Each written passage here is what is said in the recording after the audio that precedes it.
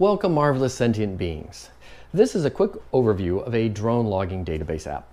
It doesn't try to be everything to all people, but it should accommodate most flyers.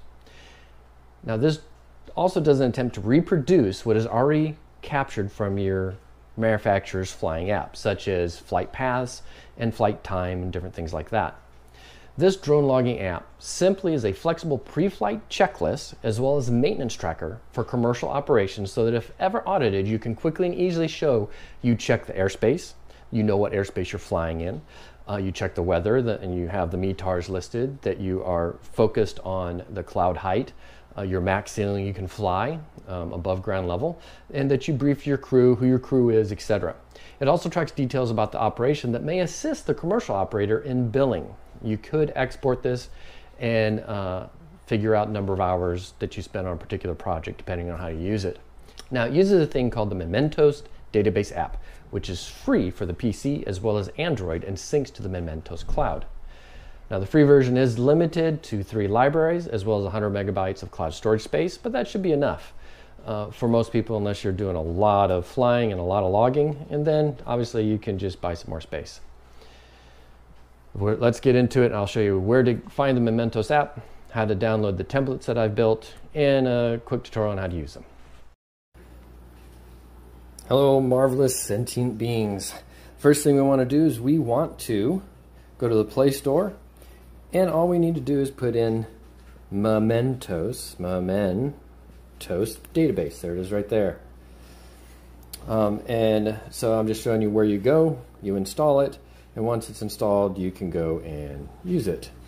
Here it is installed on my home screen. I'm going to click on it, and after you've downloaded the 3 libraries, you actually only download 2 libraries, it automatically includes the one, then you'll see this on the screen. But let me go show you how to do that. First of all, you have to go to the hamburger up there, then you click on Catalog Templates. And then you just search on drone. And there's not a whole lot of drone applications in there, but there are others other than mine. There's Drone 2, Drone by the same guy, and SUAS pre-flight checklist. For mine, you can click on it and then you download with the download button down here. And then for the maintenance, you do the same thing. Once you've done that, you'll get back. You can go back to your libraries and you'll see these 3 items.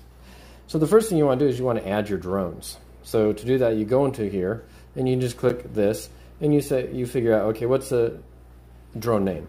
I'll call it tester.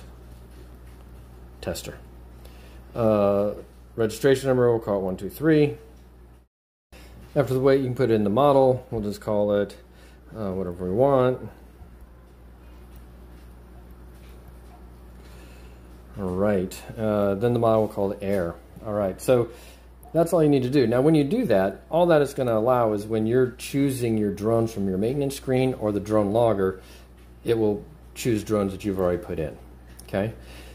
So I got a couple of samples in here, but let's go ahead and go through it, the whole process. So the first thing is an operations name. We'll call it test op. And then the next thing is, what is the description? We're going to be looking at a water tower. A water town. That sounds good too. It puts in today's date. You can change that. It also puts in the current location. You can change that. Hopefully when you do this, you're actually doing it where you're out there, but you don't have to do it that way. The operation start time and the operation end time. This is the operation, not the flight time. This is for commercial pilots that need to kind of track their hours. Okay. Select drone for operation. This is where we just did this. I just put the tester drone in there so we can click on it. Control station identifier. Basically, what airport did we get our data from? The METARs and what airspace did we check, etc. So TKI is fairly close to me. I'm in Class G airspace for today. What app did I use? I'm mostly using SkyVector. The other thing that you notice is there's a few defaults in here. You can change those as well. And then the copy of the sectional chart. Okay, so one of the things that, at least in my training class, it mentioned that you should not only know where you went, but even be able to show what you looked at. If you can do that and you get audited, you're much more likely to have grace if you do accidentally make a mistake. Authorization if needed, you can have a copy of that in here, a copy of your waiver in here, NOTAM's website that you used. You can also say, okay, here I'm going to say, what's it called? VFR pilot training today. All right. So then the METARS website, you can do that, and I put this in here so you can actually copy and paste the METARS here. Now, even though you can put the METAR in there, I ask you to pull out the visibility in miles. Why do I do that? Simple. It focuses, did you meet that 3 statute miles minimum? Okay, and today let's say it's 6. Structure, height, and feet. Okay, this is the structure that I'm going to be observing if that's what I'm doing. That helps you note, okay, well, if I'm going to be observing a structure that's 1,000 feet high, but the lowest cloud layer is 1,200 feet, then what is the max altitude allowed to fly today? What is that? Well, it's 500 feet minus 1,200 minus 500, which is 700 feet, which means I can't do it. Might as well just stop. However, if the cloud cover is at 1,900 feet, the max flight level I can do is 1,400, which is actually 400 feet above the structure, which I can do. So let's change that to 1,800. That makes more sense. And then in here, I can only fly to 1,300. So I can't actually fly 400 feet above it because I have to stay 500 feet away from the clouds. So then the temperature. The temperature is just kind of a reminder, hey, if it's really cold, you keep those batteries warm until it's flight time. During the flight, it will probably keep itself warm enough, unless you're flying in negative degree weather. If it's hot, there's not a whole lot you can do. Maybe put them on ice before you fly. I don't know if that's a good idea. All right, so and then this also tracks your crew, okay? Who's your visual observer for visual line of sight? Who is the person operating the controls, and who is your remote pick, pilot in command? And then also your payload weight, okay? Do you have a payload? If you do, what is the payload? Now you have your pre-flight checklist. It's real simple. Batteries. Are the terminals cleaned? Is there any expansion of the battery pack? Are they fully charged? Are there leaks? Are there cracks, etc.? And are each one under 200 charges? That's a somewhat research number. It's kind of in the low range for most lithium-ion batteries. These are used pretty heavily when they are used, as far as they're under a big load, so someone may want to take that down to 150, whatever you want to do, but you can edit these, obviously. I don't lock anything down. The SD card is loaded and formatted. External bay doors are closed, covering the USB ports and SD card ports, etc. Propellers free of nicks, bends, tears, cracks, etc. Propellers mounted correctly and are on tight. Heat sink clean, free of dirt and obstacles. Casing, motors free of dirt, grass, obstacles, etc. Software shows that IMU is calibrated. I don't think that needs to be calibrated every time. Obviously, you can change it if you want. The compass has been calibrated for this operation. I do think that should be calibrated before every operation, especially when you're going to different areas. And the total weight is less than 54.9 pounds. Actually, it should be less than 55 pounds. Now, safety procedures. So if I'm flying in a risky area where there may be a lot of people or potentially things that could break, have I identified a second landing zone? Safety cones. These are simply so people will more likely say, hey, this is an authorized individual doing an authorized task.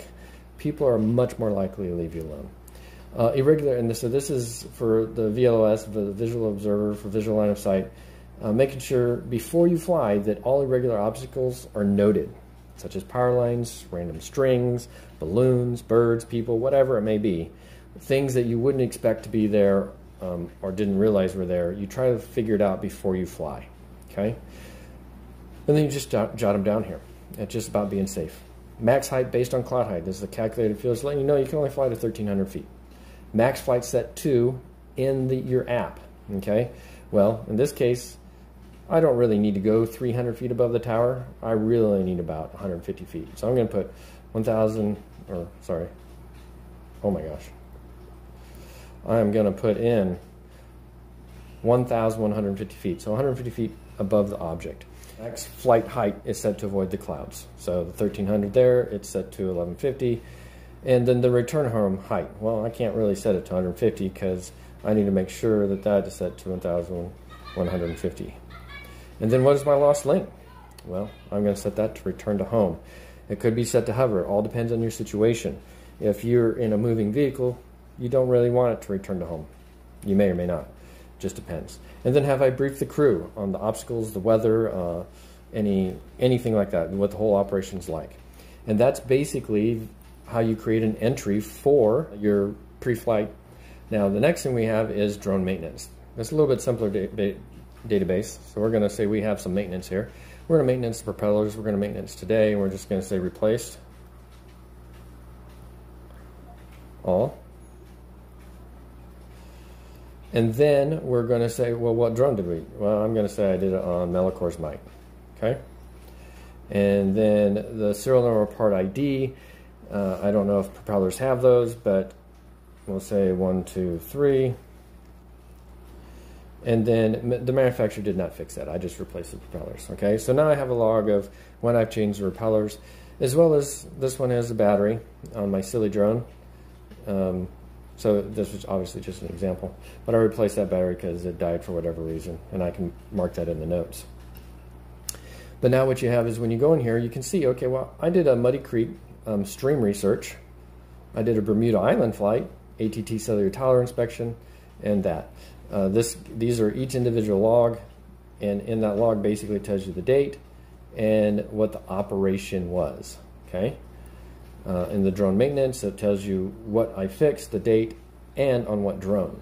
Another thing that you might want to know is if you click on the 3 buttons here and you click on edit, you can go down to this where it says any of these fields. All these are just fields that you saw. You can go down anywhere. It says NOTAM's websites. If you click on that, then you click on items, you can add or delete any of these items. So make this database your own, and hopefully this is a good head start for you guys. Thanks, bye.